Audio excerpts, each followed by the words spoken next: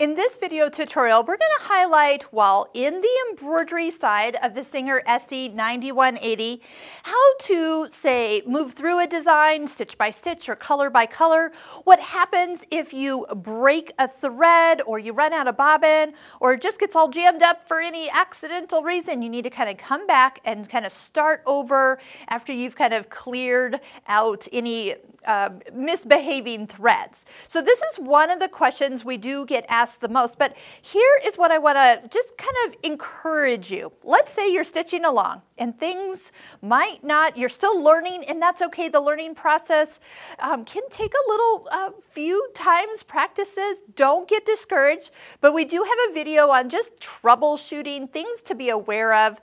We do have a class called Machine Embroidery 101 that talks about everything you should know before you start embroidering. And those can be a lot of the hiccups that you can totally avoid by taking that course, by the way, and just have a good foundation. So let's say you're stitching along, something happens. Let's just say you run out of bobbin and you need to kind of go back. So here's what we're going to do. I'm going to pull up this same design.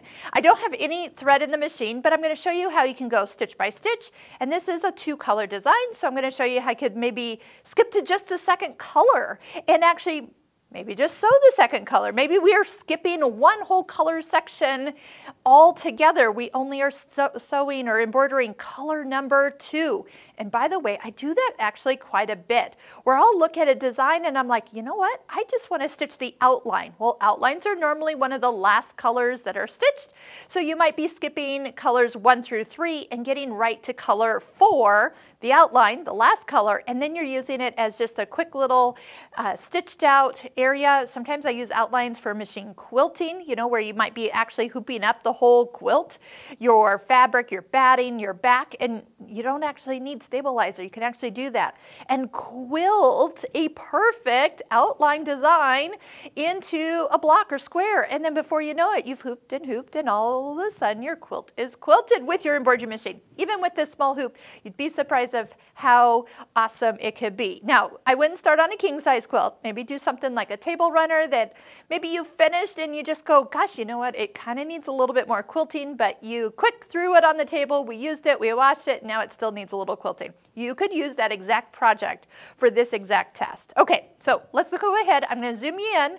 We're going to pull up the design. I'm going to show you how you move around stitch by stitch, how you back up stitch by stitch, and how you can skip forward color by color. Now, if you haven't already, make sure that you have clicked the like button on this video. That's your way of saying thank you for this information. And get in the habit of every video that you watch from our channel, from other people's channel. If you're watching their content, click like. I've got to get you guys going and clicking like. It means so much for the YouTube creators that have given you this information. Okay, so this design was actually the 3rd design in, and I'm going to go ahead and go to the edit screen. I have the hoop on, I'm not moving it. I'm just going to go ahead and touch the check mark. The little movement of the hoop is it just checking to see that everything is properly attached. Okay, so I can see right here that I have 2 colors as part of this design. And at the top, we can kind of keep an eye on this number 2. It starts 0, or it will go all the way up to a stitch count of 4,600 stitches. Okay, so right down here where there's a little needle and a picture of a plus minus, you can go into here at any time. And you can even kind of faux embroider, like you want to see like how it's going to start to stitch out, meaning you just want the foot to kind of move around and see where it's going to begin. You could do that just by holding your finger or stylus on the needle plus option. So what's happening is the little plus is starting to show us some color here on the screen. I can also, the longer you hold it on, the faster it goes, by the way.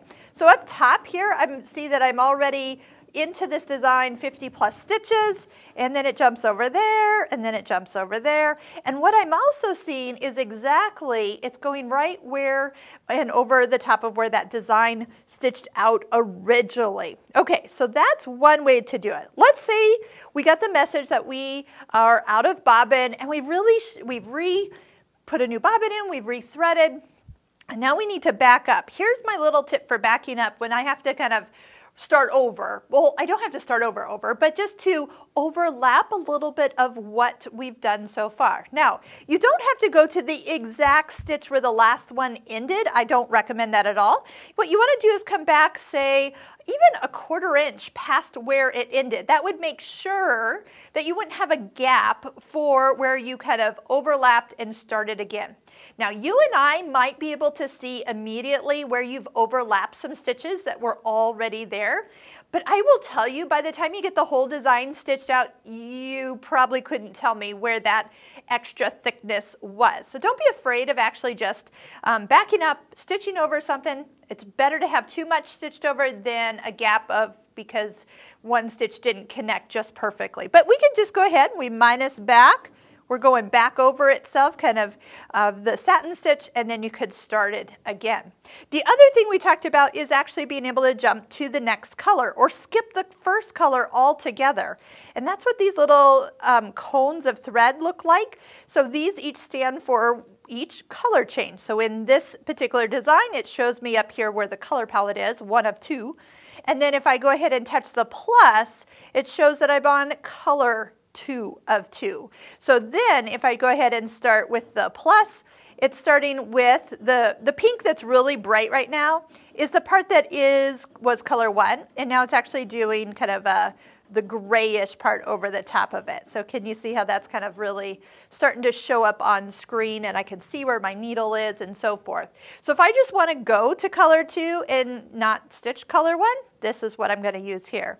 Now, if you find a design that holding your stylus on is taking way too long and you realize, oh my gosh, I got another 1,000 stitches to go possibly, you have an option with the needle with an N on it. I'm going to pretend that N stands for numbers, which means that I could actually go, I was at 27,000, or not 27, 2,700 stitches. So if I need to just jump to, say, 3,700 or 3,770, it will just jump me right to that stitch, and it might be closer to where I need to kind of start. Maybe I can back up a few or go forward a few, but it can kind of jump you quicker through a design and get you, say, closer to the end if that's kind of where you needed to start over.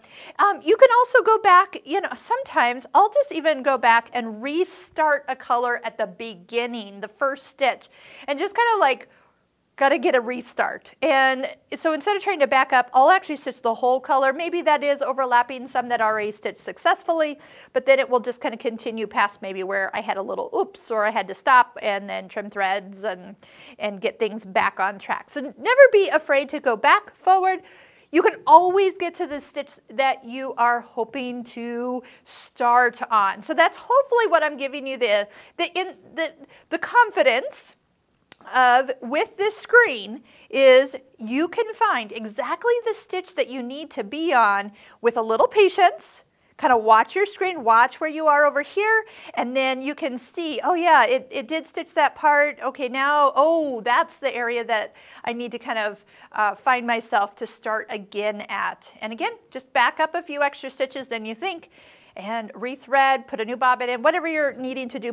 Change your needle if it's been a while and you're really feeling like that could be part of your problem, and then start again. I would say 99.9% of the time you will be successful by just taking the time and picking up where you left off and work your way through it. Just have some patience and don't give up.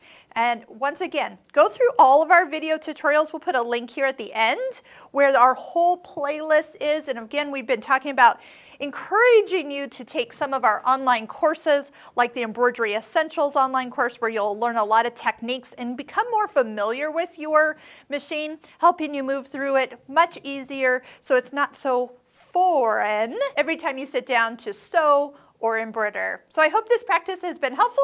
And again, make sure you click like at the end of this video. Check out all of our links below to our courses, our free videos that you can watch, and all the rest of the free video tutorials on the Singer SE9180.